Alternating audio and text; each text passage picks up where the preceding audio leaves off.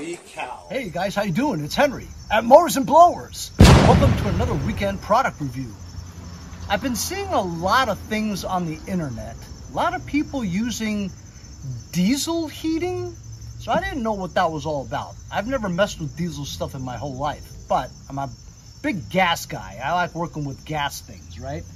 As you guys know, here on the East Coast of the United States, in the winters, it could get really cold. And for a renter like me that's always in the garage working on mowers and small engine equipment, my garage can be really, really cold. I have tried electric heaters and kerosene heaters, but they don't really get the job done too well because it's quite a lot of room in there and it takes a while for it to heat up, especially the electric ones.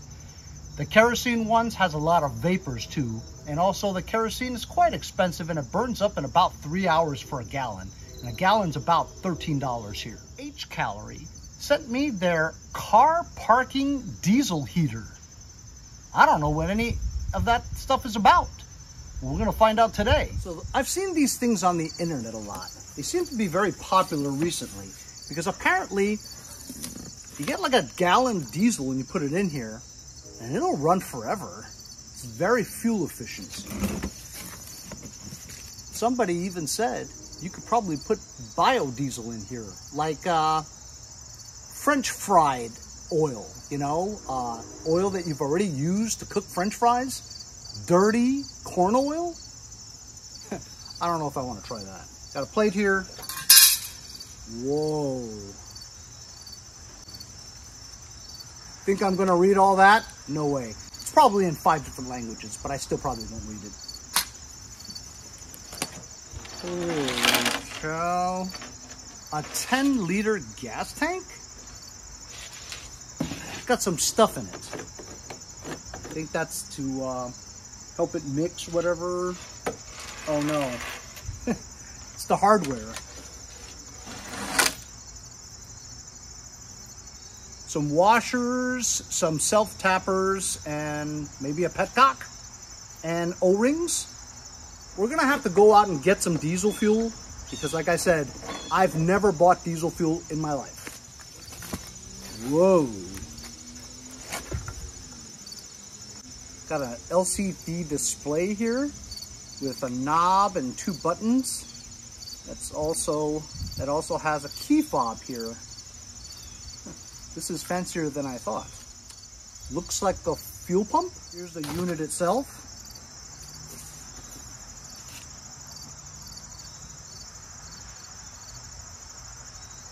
Carbon fiber design on the top. I don't think it's really carbon fiber. With a pigtail. On the bottom here, inputs and outputs. Ooh boy. This video is not going to take 2 minutes. Fuel line hose, electrical wiring harness, exhaust or intake vent cap, conduit, intersection, diverter, flex exhaust pipe, flexible air duct, smaller diameter of the same. You got your muffler for your exhaust, noise control, decibel level, and a bag full of hose clamps and brackets, studs, nuts, bolts, zip ties, fuel filter. Maybe I should read the instructions.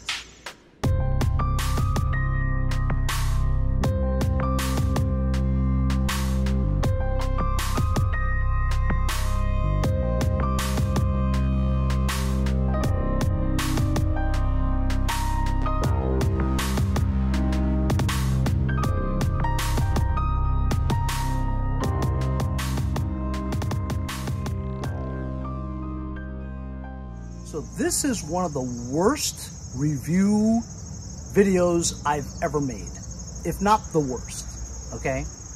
Look at this product. I mean, yes, I understand that this is designed to be in your vehicle, like a camper or an RV or something, right? You can't put this in your car.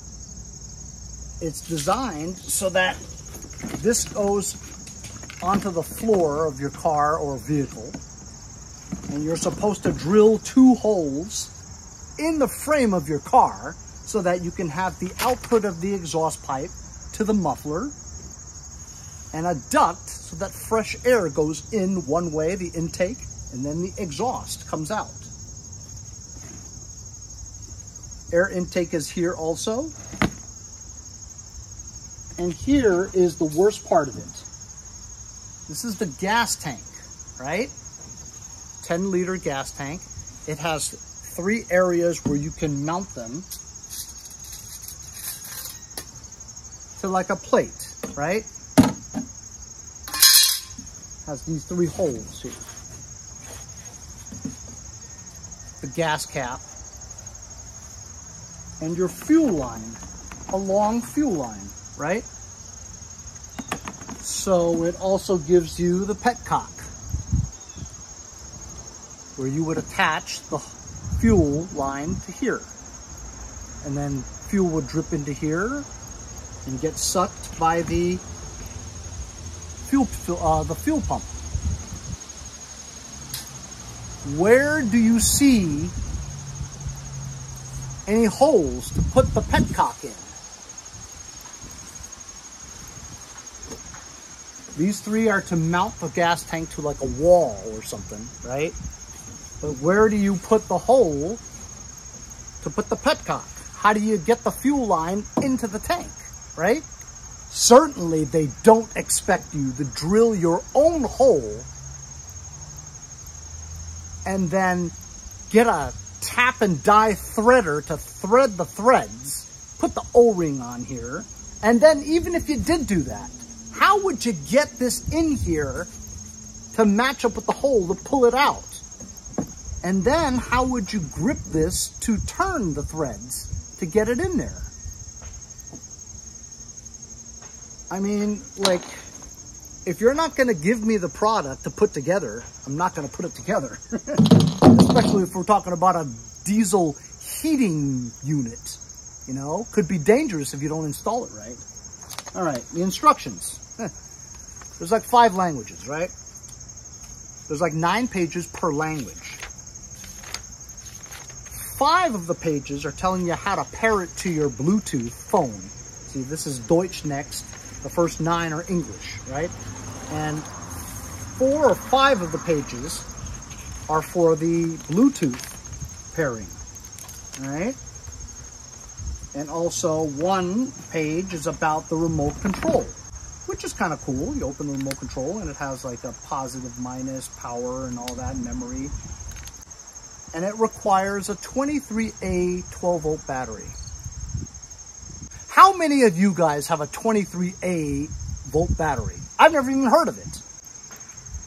And of course, they don't give it to you, so you have to stop what you're doing, go out and find a 23A battery. So I'm not going to do it. This stuff connected fine to this module, but I mean, look at this mess. Who's going to put this in your car? Are you nuts? This would be going into fabricating things to put into like a RV or a camper or something like that, which I'm not going to do, right? The main instructions here tells you about the internal structure, which we don't really care about, right? And this small little diagram, a picture if you will, is the extent of the instructions. That's how you're supposed to put it together, by just looking at that diagram. I have a bag full of stuff that was not used. I know most of this stuff is for the installation and brackets of securing your hoses and your pipes to your RV, right? And then over here, you could use either the duct, you know, for your home or something that goes into another intersection where you can connect other ducts. But I would probably take this off if I was going to use it, which I'm not, and attach this thing to it, you know. This will be more simpler. But I mean, look at this mess. You got these pipes sticking out. You got the fuel line here that if you're not secure to a wall or something, you're going to kink this line, right? Probably break it, leak diesel fuel everywhere with the heat, cause a fire. If you think I'm going to ever put this in your car, you're nuts. You're just asking for a fire and burn your whole car down. So this amount of gobbledygook is just a complete mess, right? Now they do sell a self-enclosed kind where you don't have to do what I'm doing, and you just have something like that, and it's an all-in-one. Gas tanks in it and everything. That thing I would like to review, but they didn't send me that. They sent me something like this, which is ridiculous.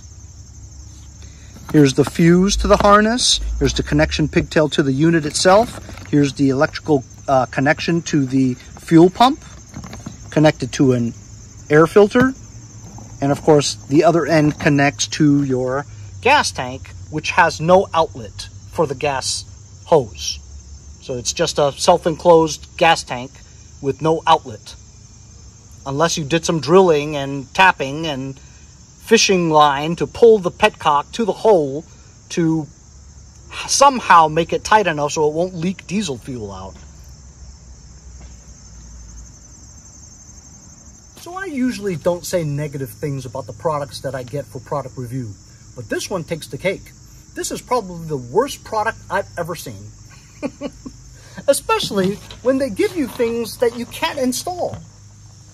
Or at least give me instructions on telling me how to install it. The instructions are terrible. The product itself, we don't know if it's good or not because it's too hard to put together. It's impossible to put it together, especially if you don't give me instructions on how to do it. So yeah, so this diesel heater, air heater for your car? Who's putting this in your car? What are you, crazy? I wouldn't even put this in my RV if I had one. It's ridiculous. You guys tell me how to put this petcock into this gas tank. Go ahead. Tell me how. It's impossible. Not impossible, but it would take hours to do. And if you're expecting a regular person with no mechanical skills to put it in, you're crazy. So this H-calorie air diesel heater for your car? It's a big fail. I couldn't even get it together because you didn't give me the right tools and parts and instructions on how to put it together. So it's just a bunch of junk to me. I'll leave a link in the description if you want this piece of junk. We'll see you guys next time on Mowers and Blowers. Ah, that's a shame.